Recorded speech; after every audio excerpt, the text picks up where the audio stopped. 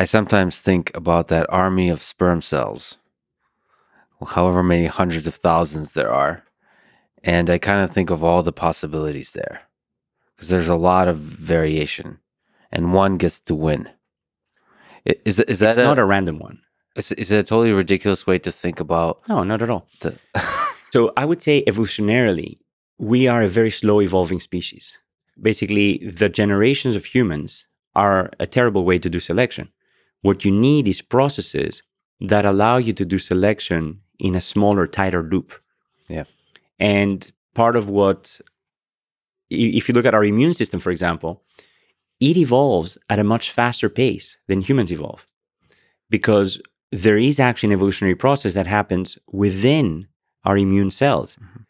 As they're dividing, there's basically VDJ recombination that basically creates this extraordinary wealth of antibodies and antigens against the environment.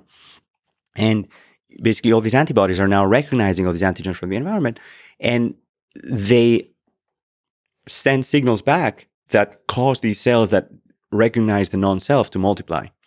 So that basically means that even though viruses evolve at millions of times faster than we are, we can still have a component of our cells which is environmentally facing, which is sort of evolving at not the same scale, but very rapid pace.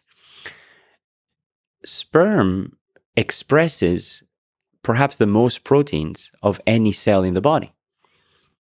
And part of the thought is that this might just be a way to check that the sperm is intact.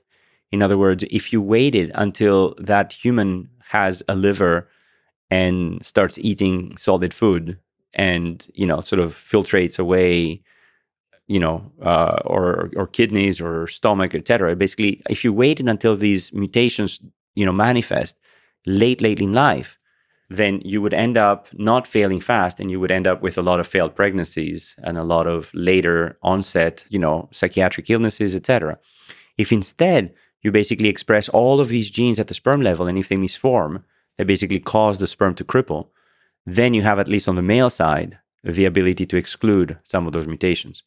And on the female side, as the egg develops, there's probably a similar process where you could sort of weed out eggs that are just not, carrying beneficial mutations, or at least that are carrying highly detrimental mutations.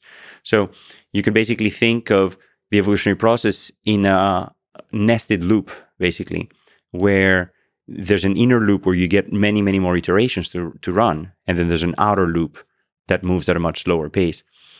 And going back to the next step of evolution, of possibly designing systems that we can use to sort of complement our own biology, or to sort of eradicate disease and you name it, or at least mitigate some of the, psychiatric illnesses, neurodegenerative disorders, etc. You can basically, and also, metabolic, immune, cancer, you name it.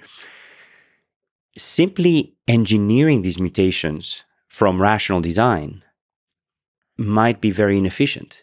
If instead you have an evolutionary loop where you're kind of growing neurons on a dish, and you're exploring evolutionary space, and you're sort of shaping that one protein to be better adapt at sort of, recognizing light or communicating with other neurons, etc., you can basically have a smaller evolutionary loop that you can run like thousands of times faster than the speed it would take to evolve humans for another million years. So I think it's important to think about sort of this evolvability as a set of nested structures that allow you to sort of test many more combinations, but in a more fixed setting. Yeah, that's fascinating. So the mechanism there is for sperm to express proteins to create a testing ground early on, so that the failed designs don't make it. Yeah, I mean, in design of engineering systems, fail fast is one of the principles you learn. Yeah, like basically you assert something. Why do you assert that? Because if that something ain't right, you better crash now than sort of let it crash at an unexpected time. And in a way, you can think of it as like 20,000 assert functions. Assert, protein can fold. Assert, protein can fold. Yeah. And if any of them fail, that sperm is gone. Well, I just like the fact that I'm the winning sperm. I'm the result of the winner, winning.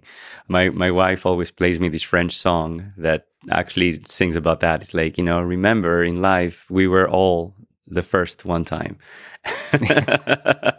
So at least once At we least won. one time, you were the first.